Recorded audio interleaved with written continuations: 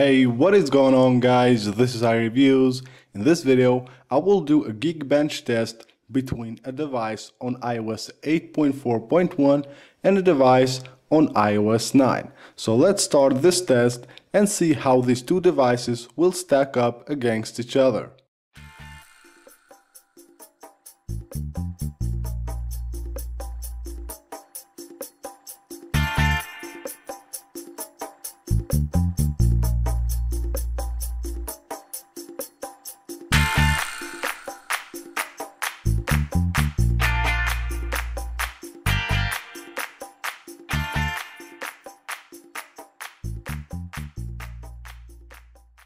And there you have it. You can see the device on iOS 8.4.1 had a single core score of 1630, while it had a multi-core score of 2925, while the device on iOS 9 had a single core score of 1601 and it had a multi-core score of 2897.